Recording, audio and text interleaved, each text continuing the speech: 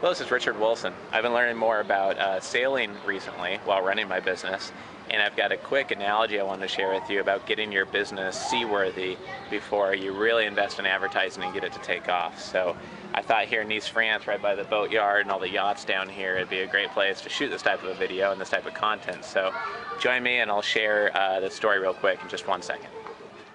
Great, now I'm down at the marina here in Nice, France.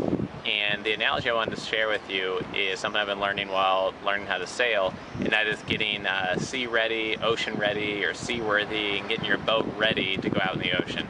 If you're in the bay, you know, a tiny bay like this, or one a little bit larger, you can go back across in the water with just your engine, or adjust your sails if you're good enough, or your sails can be kind of ragged, or inside the cabin, things can be thrown everywhere, and it's fine, because, you know, you're not going to have much of a wake or big swells in the bay.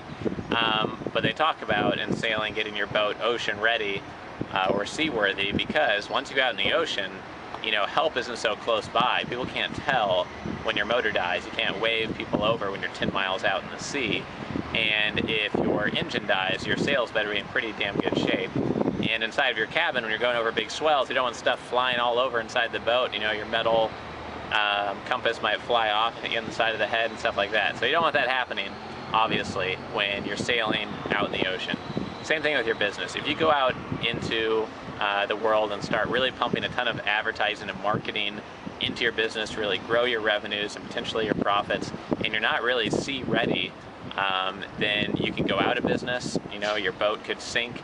You can really cause a bunch of trouble, a bunch of damage to your business, to your reputation, and just to how your customers work with you. Whereas if you first get your business in shape and you have all your sales funnels in place, you have good, efficient customer service, all of your processes and procedures are written out for your entire business, if your employees are well trained, if your business is scalable, and you know that if you had 5 times your customers coming in, you'd still be profitable, still be able to serve them, give them a lot of value, give them great service, then you're ocean ready. Once you know that you could scale your business 3 to 5 times the size it is now, that is when you can really take your business out in the ocean and make it a lot bigger.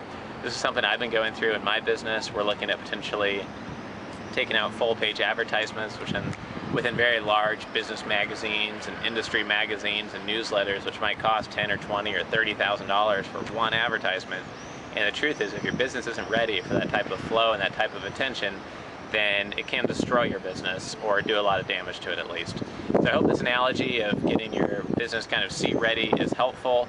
If you're in a position where you're trying to take your business to the next level from 100,000 to a million, or from a million to 10 million, this is something I think you should really review and look at how you can make your business higher quality in all areas before pumping a ton of advertising and marketing into your business and taking it out into a, you know, rocky ocean or an area or environment that's really going to test how your business is ran.